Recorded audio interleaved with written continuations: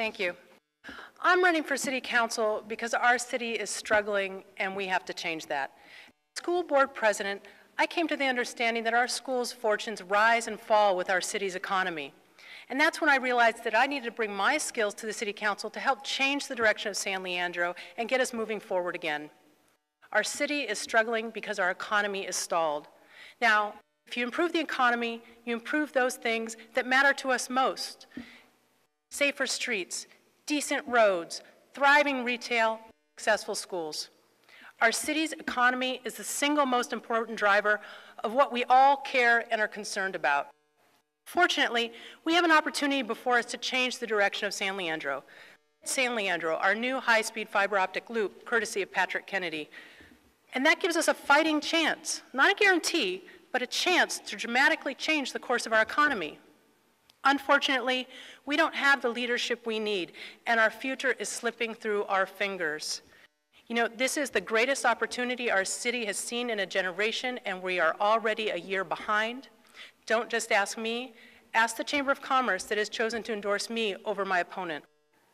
I want to see a thriving San Leandro that benefits from the fiber loop, that draws new businesses, enables great retail, and creates desperately needed jobs.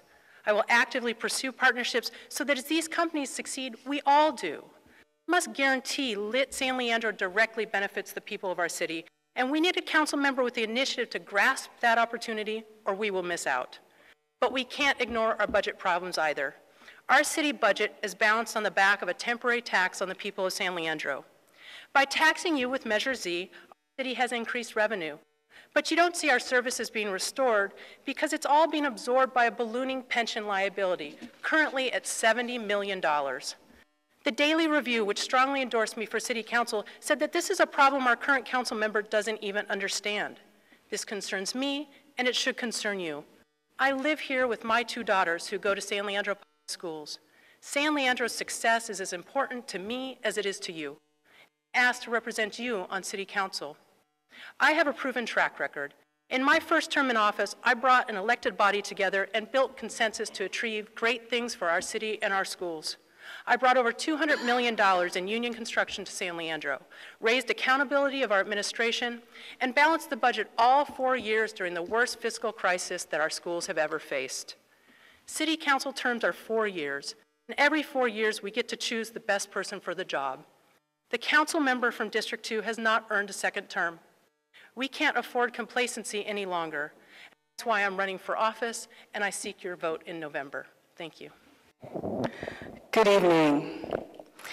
As your council member for the past 4 years, and as your former vice mayor, I've made it my top priority to build consensus among diverse communities, to find workable solutions, and to listen to my community members. I've helped move San Leandro forward with increased economic development, more job opportunities, and an improved quality of life. We've balanced our budget, opened a new senior community center, moved forward with new developments, create jobs, and grow our economy, like the Kaiser Project and the Fiber Loop Project, reducing blight and improving our downtown with the development of the old Albertson site. Going forward, you can count on me to focus on expanding economic development, increasing public safety, and revitalizing our neighborhoods. I'll pursue private-public partnerships to offset the lack of state funding, work towards compatible shoreline development, and increase police technology. And I'm currently working to save San Leandro Hospital. My past service includes working as a school teacher, a principal, and a library commissioner. I'm also chair of the County Housing Commission and a county fire commissioner. I'm supported by Senator Majority Leader Ellen Corbett, Mayor Emeritus Sheila Young. I'm supported by the firefighters and the police officers' unions. I want to make sure you understand that when I started in this position 4 years ago, we were in the worst economic downturn. Houses were losing value, and then we lost our redevelopment money. With all that, we passed Measure Z, and we're able to keep, and I thank you all for that, because without the community passing Measure Z, we wouldn't have a balanced budget right now. We haven't been getting help from the state. But we came up with a solution, albeit temporary, but we're using this time to work out what can we do next. And the main thing, to look at pension reform. I am for pension reform, and I want you to know that the city and the labor unions are negotiating right now. I believe that things need to change, and I know that they will. We also need to bring the development of businesses to our community. Thank you very much.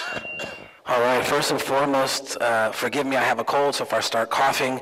But the number one reason that I'm running is because I've been asked by people in the community. Folks like you have come to me 2 years ago and asked me and actually was demanding from me, please, Dan, you need to run. You need to fight against, what's going on at City Hall. So if you're happy with the state of your city, I'm not the guy for you.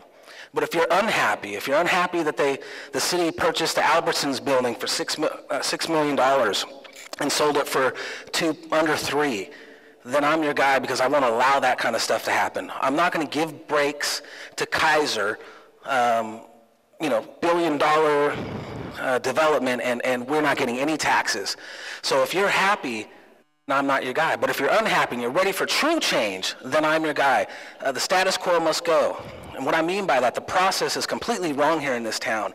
For decades, maybe 30, 40, 50 years, staff at City Hall has been creating the policy instead of you, the people. You, the people, are the ones that we need to represent. So I'm here to represent you, fighting for your rights. It's time for a fundamental change. And really, it's so sad that we have to change, because if things were going the right way and if people were being respected what we wanted, then I may not be here, and I'd be cheering on those elected officials who are doing the right and tough job. So, accountability, transparency is important to me. I have personally suffered injustices in this town. I'm sure some of you have read some of the things in the local paper of the things that I've personally been through. And I've had other businesses, other homeowners come to me and say they've experienced those too. So I want to be that voice. I want to be that champion for the people. I think it's imperative that we have out-of-the-box thinking. We don't need necessarily more police officers from San Leandro PD. How about we start thinking out of the box? We have Highway Patrol already patrolling our streets. We have BART police patrolling our streets. We have the sheriffs patrolling our streets. And we have San Leandro PD. I think it's time that the people formed a review oversight board of all of those agencies that operate in our city, and we take advantage of those resources and start using them. Also, we're not a broke city. You hear about the city budget all the time, but really the comprehensive annual financial report is truly where our money lies, and this city is not broke. We have almost $500 million in assets, and we have money that can be shuffled. Some people may not like what I'm going to say, but really it's a shell game. We have funds that could be moved. If you want more money spent on the senior center or for seniors, we can do it. It's just the will of the people. I need you guys to stand with me. I need you to stand with whoever is elected, and we need to work together. You don't vote for us once. We need you calling us and being there and motivating us and supporting us to get the job done, because it's not your job and it's not my job, it's our job. Thank you.